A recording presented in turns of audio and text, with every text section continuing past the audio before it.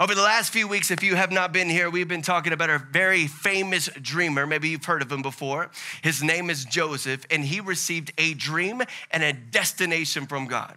And something that I've been preaching to you guys over the last couple of weeks is this, is that you too, as believers in Christ, guess what? You got a dream, and you have a destination from the Lord to step into, something you were created for. Ephesians chapter 2, verse 10 states it like this: we have become his poetry, a recreated people, listen to this, that will fulfill the destiny that he has given each of us. For we are joined to Jesus, the anointed one, the Son of God, even before we were born. Listen to this, I love this. God planned in advance our destiny and the good works that we would do to fulfill it, meaning God created you for a purpose. Don't ever let the devil lie to you and say you were created for no reason, that you have no purpose. Don't let people come into your life and speak condemnation over your life and tell you that you're nobody, that you're going nowhere, that nothing's gonna happen for your life, because that is a lie from the devil. Because right here, by the word of God, God is saying, I created you in my image. That's what the Lord is speaking. And I created you for a purpose, to impact everybody around you. So the devil wants to stop you from making that impact, to see how good the Lord is. How many of y'all would love for your dream to become a reality? The dreams that you have. There's one thing though I want to show you, okay? We all want the dreams to be fulfilled, but we cannot miss what was spoken over Joseph in Psalms chapter 105, verse 19. This is where it gets a little tricky, okay? Listen to this. Until the time came to fulfill his dreams, the Lord made sure Joseph's life was comfortable, easy. Everything just flowed well, no conflict, no confrontation, just a lot of blessings, right? No, that's not what it says at all. It says, until the time came to fulfill the dreams, the Lord tested Joseph's character. Why does the Lord test our character? Why is it? Because he's preparing your character for the position. And if you remember, on the second week of this series, I told you that there are things that are created to be tested to make sure it's ready to be used for its purpose. So let me say it like this. You will see some tests in your life. God will challenge your character to make sure it's time for you to be used for your created purpose. Because each and every one of us has a created purpose from the Lord. But what happens if you rush the process? If we were to be honest with each other, how many of us struggle also with some patience? Let's be honest. I don't like to be patient. I don't like to wait on the Lord. And sometimes we try to rush the process. What happens when we rush things? We mess it up, right? We get things out of whack and we go too fast. And so we mess up some of the relationships in our life, or even the job promotions that we thought we would have. In fact, for some of us, we've stepped into a position with pride, right? And for some of us, we stepped into that position and we said, look at my talents and look what I can do. I did this for myself. But according to the word of God, you better be careful, because that pride will cause a fall. Proverbs chapter 16, verse 18, pride goes before destruction. You will destroy yourself thinking that it's all in your control and not the Lord's. Trying to do things your way and not the Lord's way. So pride goes before destruction, and haughtiness before a fall. And pride is also a characteristic of the devil. Do you understand that? To think that you can accomplish all these things on your own. And so the Lord knows that there may be some things that need to be tweaked. There may be some things in your life right now that you need to learn to get your character ready for the position. So because he is a loving father who wants you not only to step into your destination, but to succeed, to see success in your life, he will challenge you. He'll allow tests in your life to put together the character you need for the position in the end. Now, let me show you something out of James chapter 4, verse 10. Okay, I want to show you a revelation out of this today. James chapter 4, verse 10 says, humble yourselves before the Lord. Submit yourselves over to the Lord, and he will do what? He will exalt you, okay? That's what the text says. The word exalt also means that God will give you a promotion. Humble yourself before the Lord, and God will give you a promotion. Humble yourself before the Lord, and God will also give you a position of authority, a position of power when your character is ready, okay? Series really getting into this message today. All right, so the title of today's message is this. I want to talk about the power test. The power test. Okay, we've been talking about a lot of different tests over the last few weeks as well. And some of y'all thought the purity test was hard. Some of y'all thought the provision test was hard or believed the impossible test was hard. But I'm telling you, some of the biggest challenges that come into your life are the moment you step into a position of success. Because then your character is really going to be challenged. And how you make decisions, you either honor the Lord or you honor yourself. And people are going to notice your character from the outside. So I want to teach you today that all authority and power is given to us by who? By God, all right? But you need to learn how to manage well what the Lord has given you for you to step into that position. And for a lot of us, we have management problems. We have behaviors that we haven't learned how to change and how to rely on the Lord. So I want to give you a biblical foundation today if you're struggling in this area. All right, so I got 3 points for you.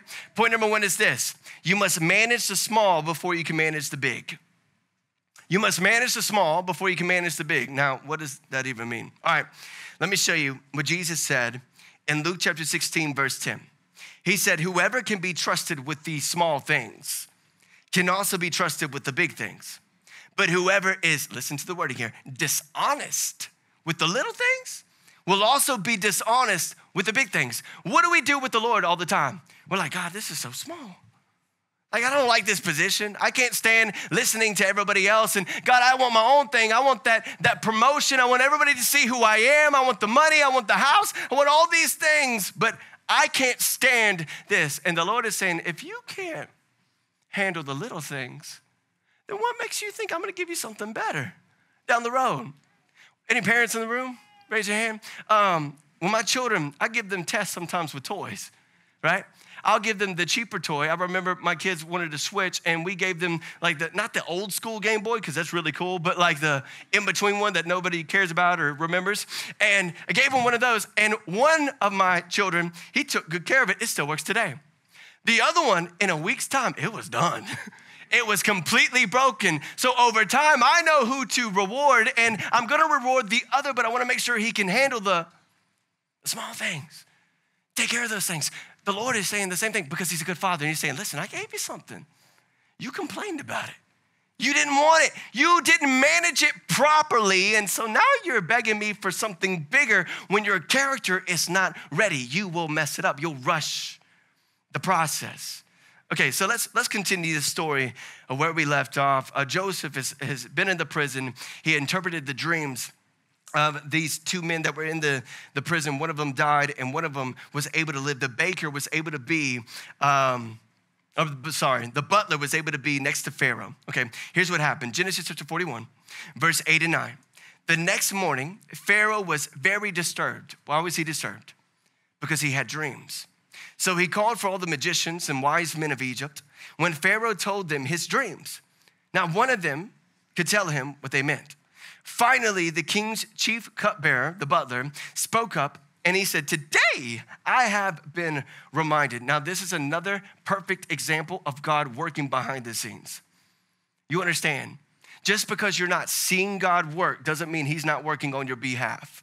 Because God was doing things behind the scenes. Remember what Joseph said to the butler? He said, remember me? Remember that I helped you with your dreams. I was able to interpret it. So can you put a little good word in for me? And the butler completely forgot, right? But here's what the Lord did. I sometimes wonder if the Lord laughs at us. Like, you're trying to force something to happen. You're not ready. You're not ready. But later on, God gave Pharaoh a dream. And now he's looking for a man that had a destination to give an interpretation. And because of that, all of a sudden now the butler is reminded of Joseph. And so he said, I have been reminded of my failure, he told Pharaoh. Verse 12, there was a young Hebrew man with us in the prison who was a slave of the captain of the guard. We told him our dreams, and he told each of us what our dreams meant. So here's how they knew that he was a true prophet of God, because his interpretations were correct. Now, this got Pharaoh's attention. In verse 14, Pharaoh sent for Joseph at once, and he was quickly brought from the prison. Verse 15 and 16. Then Pharaoh said to Joseph, I had a dream last night, and no one here can tell me what it means. But I have heard that when you hear about a dream, you can interpret it. Listen to what Joseph said. Here's what he said. It's beyond my power to do this. I don't have the ability to interpret your dream, but my God can. But Yahweh can, and my God can tell you what it means, and guess what? He can set you at ease, meaning my God can not only give you the interpretation, but he'll put peace in your heart. He'll put peace upon your mind. You're distressed, Pharaoh. You're anxious and you're afraid, but my Lord can speak, and he brings peace upon your life. Do you understand? If there was a moment for Joseph to humble brag, this was it. Like when he's asking Joseph, can you interpret my dreams? Joseph could have been like, yes, it is I. Yes, I can interpret your dreams. I will take all the silver and gold, please. And then I will give you an interpretation. He didn't do that. Many of us take credit for what only God has done. Even the talents that you have today, the business that you have today, the success that you have today, all good things come from God. All good things come from above. So everything that's been placed in your hands today has been given to you by a loving, good Father. And sometimes we think that we did it, that we can do this, but listen, you can be blessed today and you can still lose it all tomorrow. But when you trust God, you will never lose that trust, and you will never lose your salvation in Jesus Christ if you keep following him, keep obeying him and what he has for you. He said, I can't do it, but my God can. All right, this is where the Lord started to really preach to me, okay? I then realized that no matter what the environment looked like for Joseph, he did two things. The first thing that he did was always honor the Lord first. For a lot of us, that's easier. Here's the hard part. The second thing he did, he honored the leadership over him every single time. No matter the environment, no matter how bad it was, he went from being a slave to a prisoner, yet he still honored the leadership that was placed over him because he understood, he understood that these people had the power to move him forward into his destination or hold him back, meaning it really mattered how he responded in the moment to his leaders. Think about it. How you respond to your leaders matters to the Lord. In fact, let me say it like this. Stepping into your destiny depends on how you respond to the leadership around you. And if you have a bad attitude, if you complain about everything, because let's be honest, you get told what to do. We don't like being told what to do. Most of us have some type of rebellion inside of us, and so people tell us what to do, and you got to do that, and we're like, I don't want to do this. I don't want to do that, but I want you to come to my church, okay? I would love for you to hear about the Lord, but I hate this job. You know what I mean? We speak such negativity over what the Lord has placed in our hands and the leadership around us when we're actually called to be under them for a time, maybe not always, but for a time to be a testimony of God's grace and goodness, which means also you must honor leadership to see your destiny fulfilled. Honor leadership to see your destiny fulfilled. Now, also when I say this, and this is why it's hard, some of us would say, hey, Pastor, you don't know my boss. You don't know the leadership that is over me right now and the things that I have to hear throughout the week. There's no way that I want to honor this person. He doesn't honor me, right? Or these people in my life don't honor me, or they're making decisions right now that are terrible. If I were in that position, but you're not. Why? God hasn't placed you there yet. And so if you're not in the position yet, there's a reason. God is still working on your character. It doesn't mean you won't step into the position, but right now, maybe God is testing your character with those around you, coming into your life and speaking over you to do things you don't want to do. And I get that it's hard, but I want you to see something. Okay, and I'm definitely not saying this. Only obey somebody in authority over you as long as they're not asking you to do something against God, okay? If they're asking you to do something unbiblical, of course, honor the Lord first. Do not do what they're asking you to do. But if they're just asking you to do normal things, you're just don't want to be there, don't want to do this, don't want to do that. Listen, you still have to honor the Lord. When you serve the Lord, you serve others. You honor the Lord and you honor others. Listen to this, Romans chapter 13, verse 1. For all authority comes from God, not some of them. Not every now and then. But for all authority comes from God, and those in position of authority have been placed there by God. Listen to the words of Jesus here. Now this one will get you. Matthew chapter 20, verse 26. Whoever wants to be a leader among you must get that degree and 10 years of experience and be a servant. Be a servant to the Lord. Whoever wants to be first among you must become your slave. For even the Son of Man came not to be served, but to serve others. The Son of God, Jesus Christ, came, who had all power, all authority to make anything happen that he wanted for himself, but he came to show us how to serve, to love.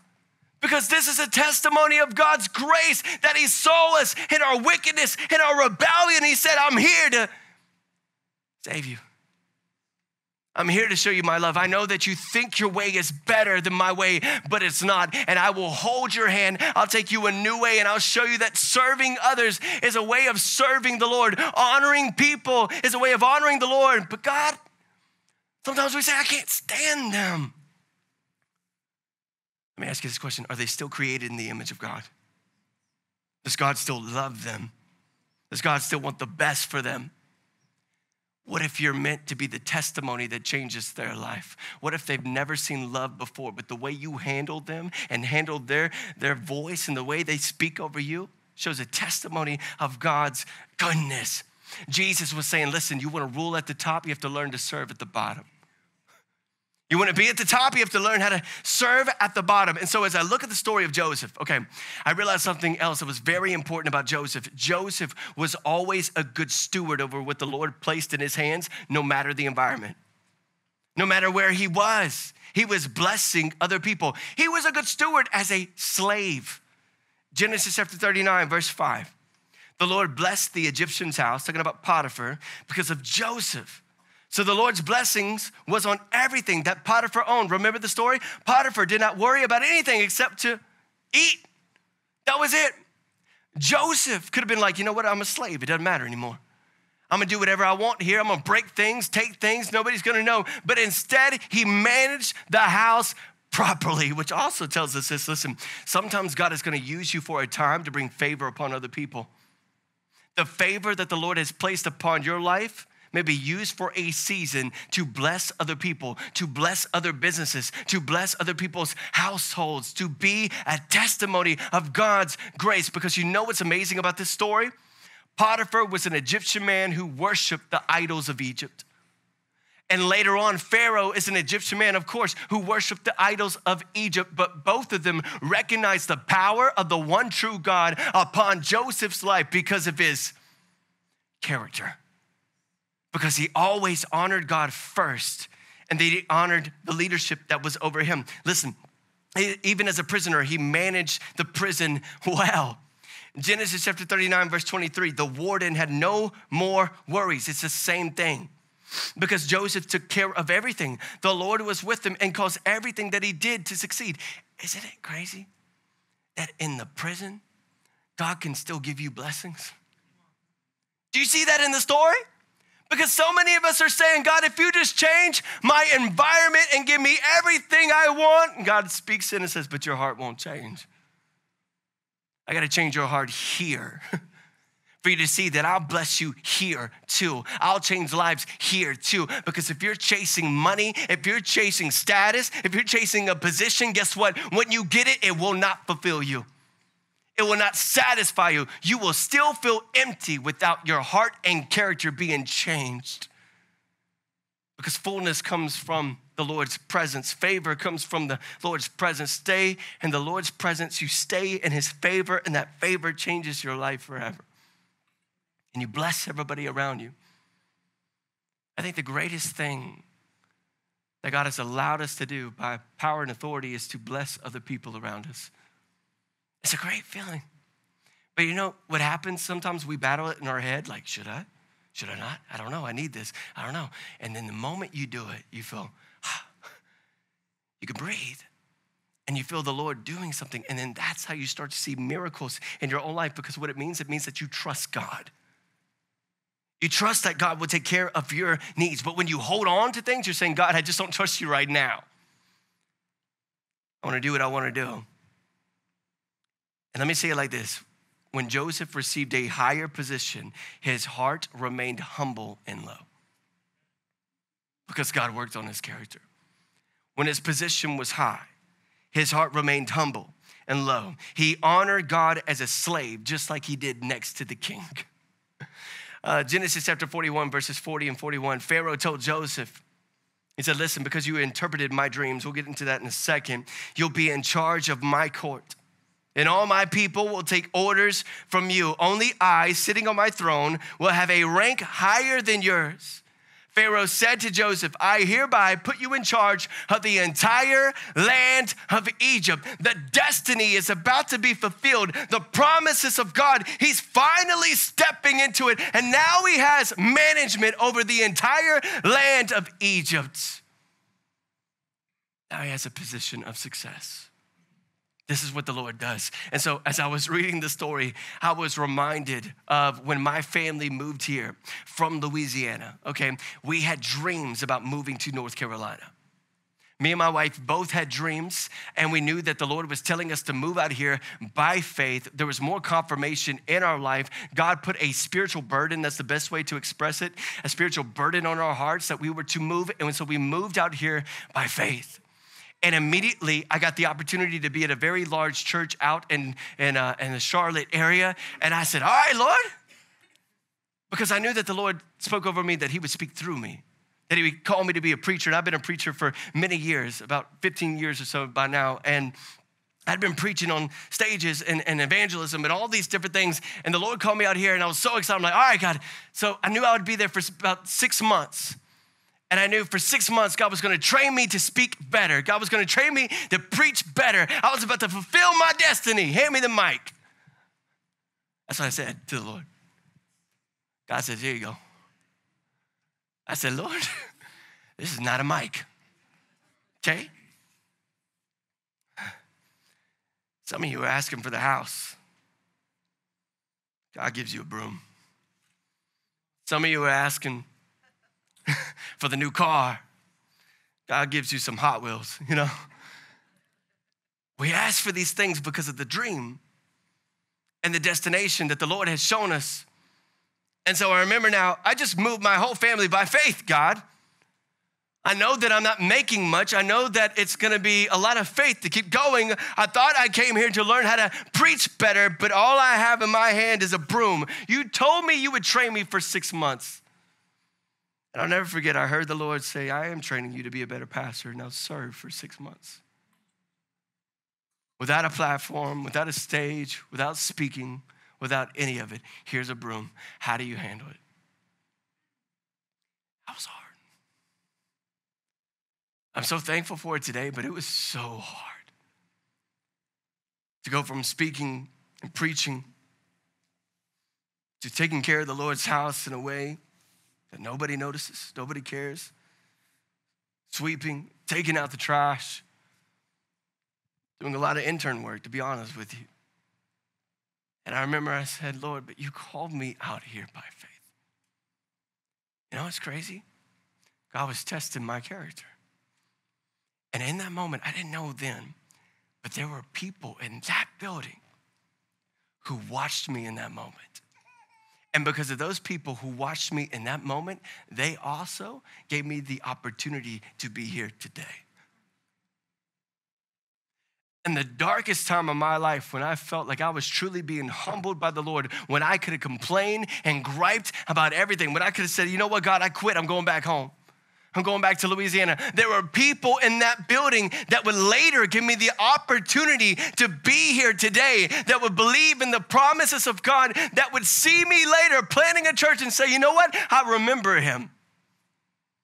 I remember him at that church doing what he did. Let's give him a chance. Listen, right now, you may feel angry with God because of where you are. Right now, instead of the blessings and the big promise, you're holding something you never thought you would hold. But what if God is working on your character and other people are watching that's gonna play a big part in your destination and your purpose, but you just don't know it yet? And they're watching how you react and act during a trial, because that's what matters most. That is a true testimony of God. Anybody can get on stage and be happy and good. But how do you act when people make you mad? How do you act? Do you praise the Lord when people come after you and attack your character and who you are and everything that God has promised over your life? Man, I need you to understand today that serving God is a form of true worship. Why? Because you're pouring yourself out. You see that? When you serve the Lord, you're pouring out your own agenda, the things that you want, and you're putting God first. I will put away everything that I want right now. I'm going to serve you. That's called faith. Trusting the Lord. Listen to this, Colossians chapter 3, verse 23 through 25. Put your heart and soul into every activity you do. You're sweeping? Put your heart and soul into it. If you're getting coffee for somebody else, put your heart and soul into it. But do this activity as though you were doing it, listen to this, for the Lord himself, and not merely for other people. For we know that we will receive a reward and inheritance from the Lord. As we serve the Lord Yahweh, the anointed one, a disciple will be repaid for what he has learned and followed. For God pays no attention to the titles and the prestige of men. Understand that? You're not going to get before the Lord and be like, but I was a boss.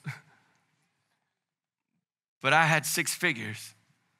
But I was able to buy this house and do these things. No, the Lord is going to ask you, how did you serve me? And the most amazing thing you can hear from the Lord is, well done, good and faithful servant. Isn't that crazy? That's what we all long to hear. The word servant. That you served me, that you believed in me. When everybody came against you, when everything was falling apart, you still served me with honor. So the Lord is saying, I will honor you in my kingdom for all eternity as well. And please notice this, okay? How does God work when it comes to promotion? Here's the answer. All Joseph had to do was wake up and be called. Because he was obedient to the Lord. All he had to do was wake up and be called in the right timing, meaning right now in your situation, as long as you follow the Lord, honor God, honor the leadership over you, one day you're gonna wake up. Because Joseph wasn't in control of anything. You see that, right? He's not in control of his destiny still. He couldn't force Pharaoh to have this dream. All these things were done by the hands of God behind the scenes. But he woke up one day in the prison, and the next day he's gonna wake up in the palace. Isn't that amazing? You could wake up one day with your heart broken and wake up the next day with it completely healed. You could wake up one day with your marriage falling apart and wake up the next day knowing that God just restored it and did a miracle. You could wake up one day with anxiety and fear over bills, over finances. And the next day wake up knowing that God has provided everything you need and more. This is the goodness of God when you walk in obedience. But this also leads to my second point, which is this. You have been given power by God to save people. You have been given power by God, not to boast about yourself, not to say, hey, look at me and what I have, but you've been given power and authority by God to save people, to help people. That's why God placed it in your hands. Okay, let me ask you this question. Why did Pharaoh need Joseph's help? To do what? To interpret his dreams, right? Which means the first way Joseph saved Egypt, here it is, was by hearing from God. Let's make it very simple. The first way he saved an entire nation was by hearing the voice of the Lord. Remember, Joseph said, I cannot interpret your dreams, but my God can. He can give you the answers to what you need right now. It's amazing when you hear the voice of God. It changes everything. It is so important. There's gonna be people in your life that have fear and anxiety. Remember, Pharaoh was distressed over his dream, but the moment Joseph spoke an interpretation, the truth that came from the Lord, it set him at ease. It gave peace upon his mind. Are you anxious right now? Are you fearful? Are you scared? Pray to the Lord. We ask everybody else. We ask Google more than we ask God, right? We ask people about relationships that have had like 5 failed relationships on what to do. We ask friends on what we should do about our life. We don't even know where they're going, what they're doing. But are you asking the Lord? Because when the Lord gives you an answer, it's always to save you. Listen to what Jesus said in Mark chapter 4, verse 24. Jesus said, pay close attention to what you hear. The closer you listen, the more understanding you will be given, and you will receive even more. The more you listen, the more you understand what the Lord is speaking over your life, you will receive even more understanding of what to do, no matter what the problem looks like. I said last week, if you're led by the Holy Spirit, you've been called to be a problem solver. Not afraid of the problems before you, but to be a problem solver, because my Lord always has the answer. Every single time. Y'all about to get me worked up now. Okay, let's keep going. But you speak peace into a person's life when you hear from the Lord, okay? What were the dreams? The first dream is seen in Genesis 41, verses 17 through 20. Pharaoh said, in my dream, I was standing on the bank of the Nile River, and I saw 7 fat, healthy cows come up out of the river and began grazing in the marsh grass. But then I saw 7 sick-looking cows, scrawny and thin, come up after them. I like how this is worded. I've never seen such sorry-looking animals in the land of Egypt. These thin, scrawny cows ate the 7 fat cows. Now, most of us would say, man, what did I eat last night? You know, I ate a lot of candy or pizza and it messed with my mind. But we're about to get to it, but Joseph understood symbolism. Remember the very first sermon of this series that God spoke to him in dreams with symbols to grab his attention to seek the Lord. He understood these symbols. Verses 22 through 24 is the second dream. Pharaoh said, in my dream, I also saw 7 heads of grain, full and beautiful, growing on a single stalk. The 7 more heads of grain appeared, but these were blighted, shriveled, and withered by the east wind. And the shriveled heads swallowed the 7 healthy heads. First of all, Joseph recognized that this was from the Lord because of the symbolism that was in the dream. And so he understood the meaning because he asked the Father. He asked God what the meaning to the dream was. And then he tells them, listen, both dreams had the same meanings. There's going to be 7 years of prosperity upon the land of Egypt. That's the fat cows, okay? The good stock. But after 7 years of prosperity, there's going to be 7 years of famine. That's why the skinny cows, the ugly ones, are coming and eating up the good ones. It's going to be so bad, you're going to forget the prosperity that we used to have. So then he says, it's time to take action. Now, what I love, though, is that you could already see a major difference in the character of Joseph. Because in the very beginning of the story, when he received dreams about himself, what did he say to his brothers? He said, the Lord said, you're going to bow down to me. It was all about himself. You see that, right? In the beginning, he thought it was all about him. He was just excited for the position and that people would bow down to him. But now in this case, because he's been humbled over time, because he's been through a lot, he's wording, but he's speaking more with wisdom.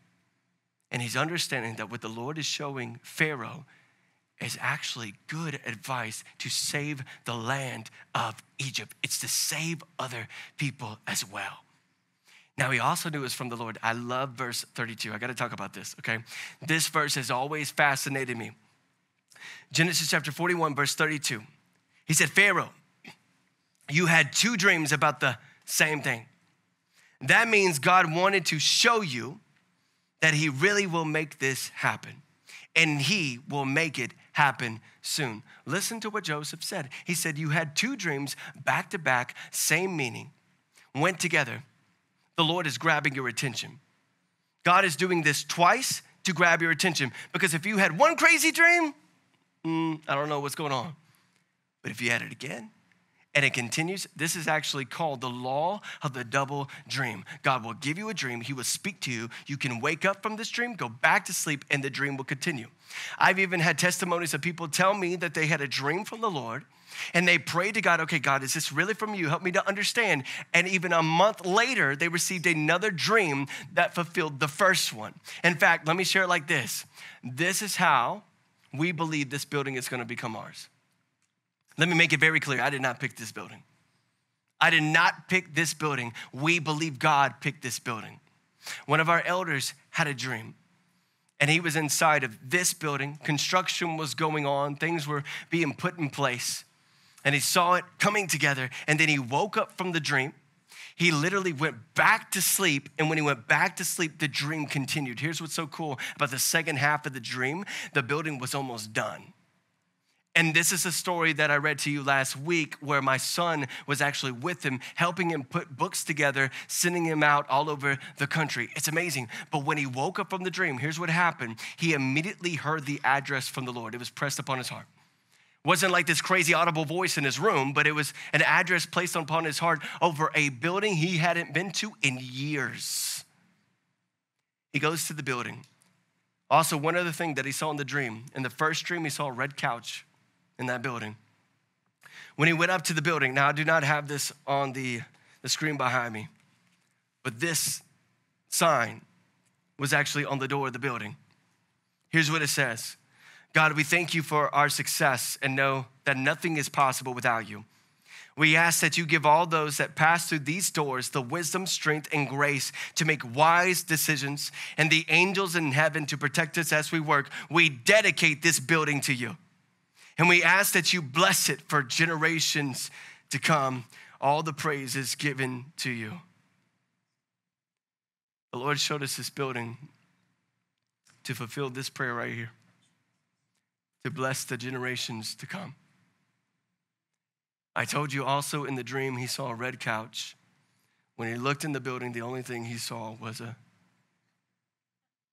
red couch. It's amazing what the Lord can do. And sometimes we play things off. We don't care because we think it's just a silly dream. Listen, God confirmed it twice to show that this is true. This building behind me, I believe fully the Lord placed it in our lives. It is a destination to reach more people in the city of Hickory. God has big plans. One of the dreams over the building that one of our secretaries had is that she was actually booking people too, flying in and staying at the hotels around the building. Because so many people would travel just to be a part of the story of what God is doing. God has picked this building. Now, second is this. Joseph not only heard from the Lord to save the land of Egypt, but the second thing is this. He was given power to save people by giving them a plan of action.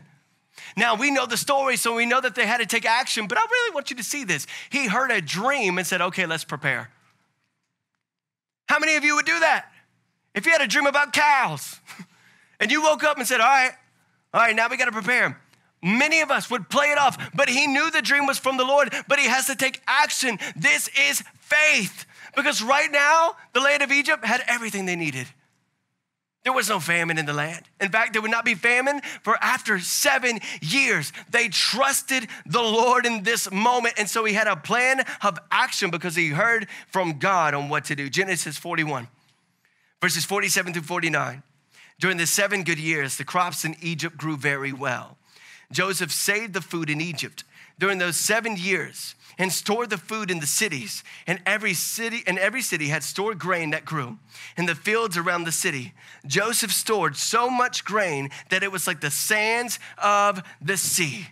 He had success. He had the position, but I also need you to understand he could have just taken care of himself. He could have been like, all right, these things are happening. Let me just make sure that I'm good. But the Lord told him to save other people. Let me also say it like this. How you handle success speaks loudly about your character. I'm telling you, the most challenging test you can have in your life over your character, over your heart, is when you actually step in the position where you still give God the credit, where you still have a heart for other people. Let me ask you this question too. Let's go into a theological conversation here. Where does true power come from? Where does true power come from? It comes from God. It comes from above, right?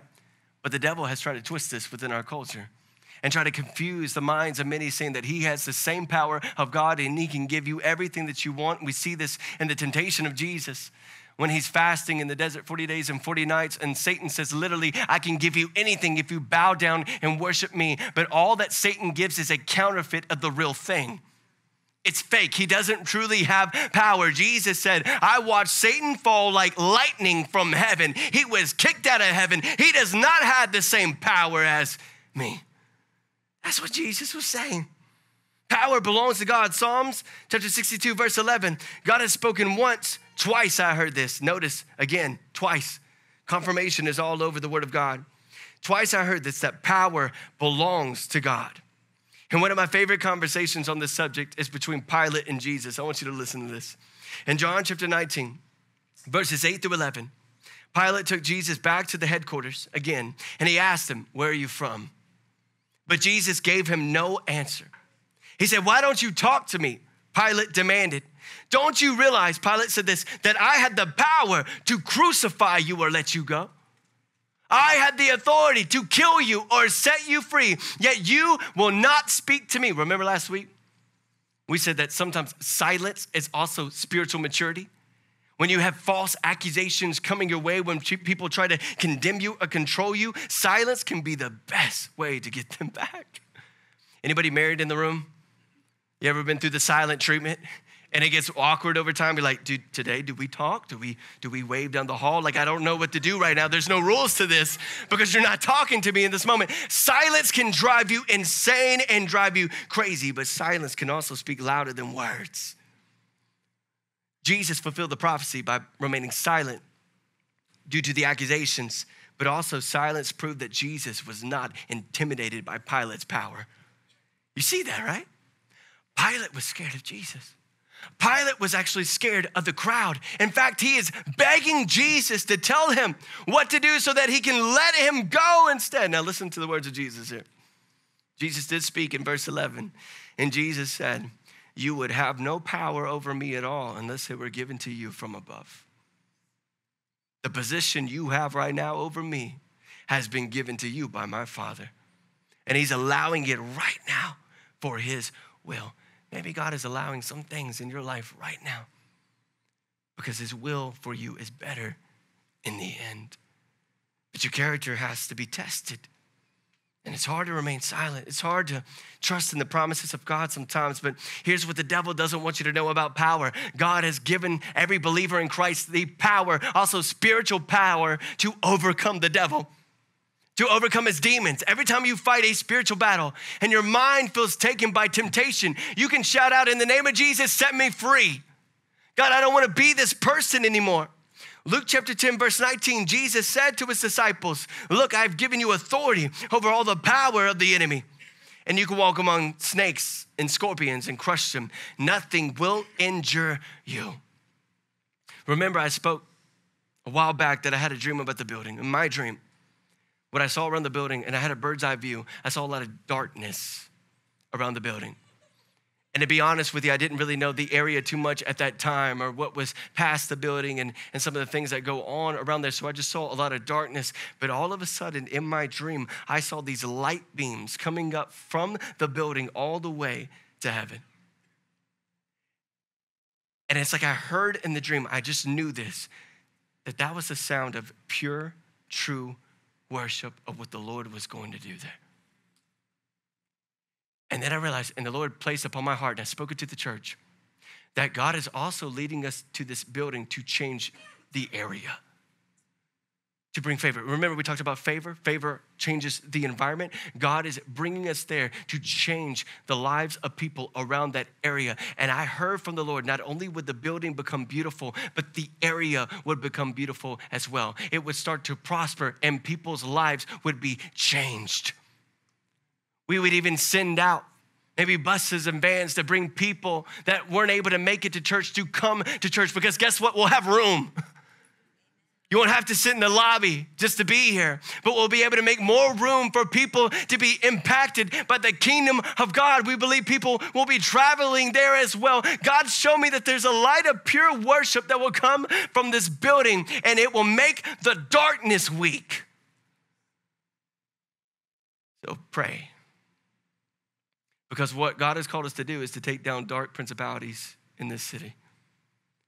And I told my team this morning, you need to pray for the armor of God. Because demons love to be loud. They love to distract. They love to get in your head and put a lot of doubt in your mind over the promises that the Lord is doing. But I believe in every promise of God, and we're going to slay those demons in the name of Jesus Christ. We're going to impact this city. And the Lord placed an even bigger vision on my heart. So starting this week, and every year, this is going to increase. This is one of our first impacts. We partner with a lot of organizations in the area. We serve with them, but I'm ready to start giving back to these organizations. So this week, we were able to cut a check for $5,000 to the Pregnancy Care Center. Come on. And I say that because of your generosity into this church. We're able to do this, and we're already seeing what the Lord is doing. And this, for the Pregnancy Care Center, they're helping mothers in need. They're saving the lives of babies. They've been able to help 75 single mothers this year from domestic violence and sex trafficking. They've helped over 94 sexually assaulted victims in the past year, giving ongoing pregnancy support, providing mental health counseling, providing needs for babies. And in just this year, they have shared the gospel around 218 women who now know they can run to the arms of Jesus. We were able to cut them a check for $5,000. And here's what I'm more excited about. Over the years, I see us giving away $10,000, $20,000, $50,000, even $100,000 to the organizations here in Hickory, changing lives, serving with them, but also giving with them as well. This is a vision that God is igniting in this house, in this church. And so I want to say thank you for believing in the vision, believing in the promises, and being excited about all that God is doing. God picked this building, and he picked our destination. And this leads to my last point, okay? Now, this may be the hardest one. All good things come from above. All good things come from God, right? This also means that you are not the owner, but you are the manager of what God has given you. If all good things have been placed in your hand by God, guess what? It means that you are not the owner of what's been placed in your hands, but you are instead a manager of what God has given you. In the kingdom, it's not about getting more money. It's actually about getting more management because God owns the money. Everything that comes from above, okay? And he will only allow you to have, listen, what you will manage properly.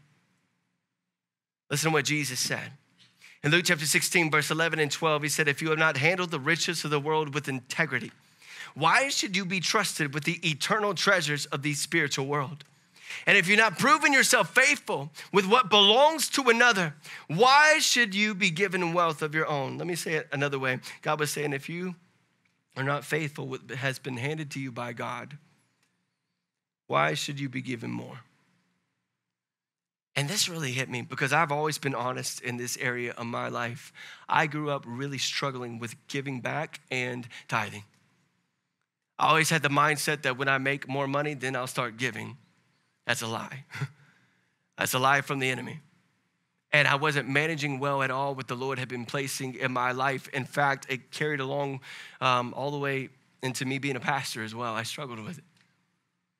The first church that I worked at as a pastor, I was not giving over to the Lord. And I remember being so convicted because I honored the Lord, I praised him, and I believed him for everything else. But when it came to my money, I wouldn't trust. And it hurt me. And I remember one night, I had just enough money for some bills and some things that we needed. And again, that was mismanagement on my part. But the Lord said, it's time to give. Trust me. And I remember that night in my house, online, I gave a certain amount. And again, it's like I wrestled it the whole way. There was spiritual warfare going on in my mind, in my heart, in my faith. But immediately when I gave it over to the Lord, I was like, man, this feels freeing. But I still didn't know how I was going to pay some bills because I needed every penny. And then that morning, I kid you not, I show up to church and this older man grabs my hand and says, hey, come over here real quick. And I said, okay. And he said, look, I don't know what's going on, but the Lord told me to give you this. And it was half of what I've given the night before. I mean, I was so surprised. It was early in the morning. Like I still had eye boogers and everything. I'm like, God, I haven't even fully woken up and you're already blessing me with half. And I remember sitting in the congregation now and be like, God, thank you so much. And this other guy looks at me and goes, hey. I'm like, God, what are you about to do? And he says, this is weird, but God told me to give you this. And it was the other half.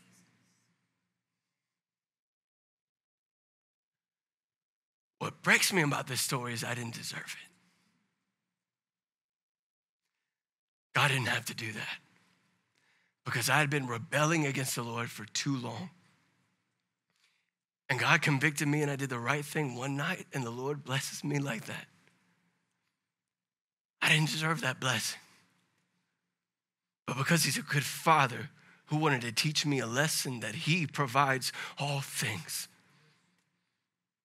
Don't be scared of what the Lord is telling you to do, even when it comes to money. Even when it comes to the scary things that seem impossible, God always makes a way when you trust him. Joseph obeyed the Lord, and I want you to see this. In Genesis 47, 24 through 26, here's what he did. He said, then when you harvest it, 1/5 of your crops, 20% will belong to Pharaoh. You may keep the remaining 4/5 as seed for your fields and as food for you, your household, and your little ones. And they said, you have saved our lives. May it please you, my Lord, to let us be Pharaoh's servants. Now listen to this. Joseph then issued a decree still in effect in the land of Egypt that Pharaoh should receive 1/5 of all the crops grown on his land. Listen, only the land belonging to the priest was not given to Pharaoh. This is not an Egyptian practice. This is an Israeli practice of tithing, of giving right here. But it blessed the land. He was blessing the land of Egypt. The favor of the Lord came from obedience because he heard a dream. He listened to the Lord's voice and he was able to save what belonged to God, and the rest was redeemed. And so I realized in our lives, listen, sometimes we do this too. In our life, we're like, all right, God, I know that you can pour so much blessing in my life. Everything you have for me, I'm ready for it. And God's like, okay, I do love you. There's things I want you to have. There you go. We don't always say a lot of times, God, this is it. So-and-so has more than me. So-and-so has that position over there, and I wish that I had that. So God, just give me more right now. And God sees that your character is not big enough to handle more yet. And if I gave you everything you wanted, guess what's going to happen?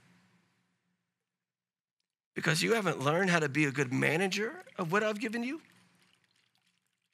everything just becomes a mess in your life instead of order. Meaning your character is not ready for all the blessings I can pour upon you today. But when it's ready, it will be the right timing. But if you rush the process, if you have pride in your position and what you have, you're going to make a mess. And it won't be the same. And everything that I'm doing in your life can start to fade. That's grace. That's the goodness of God in our life. I want to end by saying this. God should never be second place in your life. He will always come first. No matter what, he will always be first. Matthew 6, verse 33, seek first the kingdom of God above all else and live righteously, and he will give you everything that you need. Put first the kingdom of God, and then your life is placed in order. But if you get that order out of whack and put other things before God, guess what? Confusion takes place. Depression takes place. Separation takes place. These things start to take place in your own life instead of believing in his promises.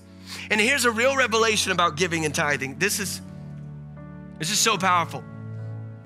I need you to understand that in the scripture, God said the firstborn is mine. He declared it to be his. Exodus 13, 1 and 2. The first offspring is to be born of both human and animals belongs to me. It belongs to the Lord. Your livestock, the firstborn, this was their wealth, their money, the very first belonged to the Lord. But guess what? Jesus is also the firstborn of creation. Colossians chapter 1, verse 15, he is the image of the invisible God, the firstborn over all creation. And then I noticed something else. The first fruits belong to the Lord. This is what we see in the story of Cain and Abel. Isn't it funny that Cain held back for himself, yet he was jealous of Abel's favor? Because he wasn't giving the Lord his first fruits, he was holding back. Exodus 23, verse 19, as you harvest your crops, bring the very best of the first harvest to the house of the Lord your God. But did you know that Jesus is also the first fruits according to the word of God? 1 Corinthians 15:20, but now Christ is risen from the dead, and he has become our first fruits of those who have fallen asleep. And God is saying, listen, trust me. Give me what is mine. The 10% belongs to my house, and I will redeem the rest. Because I need you to understand, God gave his firstborn. Jesus Christ was the Father's tithe to us. Jesus Christ is the tithe of the Lord to redeem us and restore us. Romans 5 verse 8, but God showed his great love for us by sending Christ to die for us, not when we had everything perfect, not when we put our life in order, not when we thought we were good enough, but while we were still sinners, he gave his only son to die for our sins, to redeem us and restore us. And so here's the revelation. It is the same way with what authority God has placed in your hands, including your wealth. The 10% belongs to the Lord, and God will redeem the rest. But he's teaching you to trust him. I'm telling you, I've been there. I trusted the Lord with so many other things except that area of my life, and I realized I could never step into the position or my purpose until my character in that area changed. And believe it or not, for me, when I did the year of evangelism and I didn't get a paycheck for an entire year, that's the year I really started tithing consistently. And God always provided everything that I needed. He will always provide for you because he loves you. This world cannot provide for you the way my God can. And he will speak to you and he will help you. But listen to this. Can I have you stand right here? I'm gonna ask our prayer team to come up front because I get it. Some of us, we struggle with this. I used to get antsy with this subject, but I want you to hear that this is not coming from me. This is coming from the word of the Lord. But listen to the blessings that I want you to understand. In Malachi chapter 3, verse 10 and 11, bring all the tithes, the tenth, into the storehouse, so that there may be food in my house. Test me in this. This is what the Lord is saying. It is the only verse out of the entire Bible where God says, test me in this. Test me, give to my storehouse, and see if I would not open up the windows of heaven and pour out for you so great a blessing until there is no more room to receive it. Then I will rebuke the devourer, the insects, the plagues that come after your crops, after your livestock. I will rebuke them for your sake. I will put a hedge of protection upon your family. I will show you my love. I will work behind the scenes so that even when you think everything is just normal and good, I'm still fighting a spiritual battle just for you because you trusted the Lord. I told you at the very beginning of this sermon, God is gonna break us today with this sermon. I'm telling you, it's one of those sermons that it's hard to hear, but we need it because I'm telling you, the purity test is hard. The provision test is hard. The believe the impossible test, it's all hard. But I believe the hardest test is to overcome your pride when you finally step into the position of success. And to trust the Lord instead. Will you use what God has given you to save people? Well done, my faithful servant. And so right now we talked about a lot of different things. Have you let go of a promise that the Lord has spoken over your life?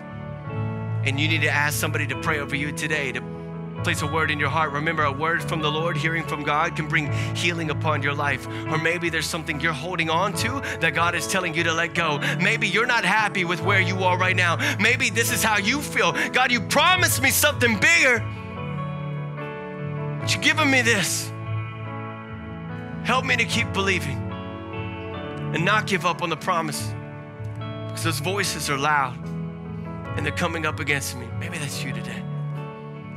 Or maybe God is speaking to you the same way he spoke to me. It's time to be obedient in an area of your life and submit it over to the Lord. Hey guys, this is Pastor Bobby Chandler, and I just want to say thank you so much for watching today's message. We pray that it blessed your life, but do me a favor, before you just click off of YouTube, make sure you subscribe to our channel and also ring that bell so that you get notifications on the next sermon or any announcements that we have going on. I also want to say thank you for being a faithful partner with Authentic Church. Because of your giving, we are able to bless and impact the people around us every single week. So we love our Authentic family, and thank you today for joining us.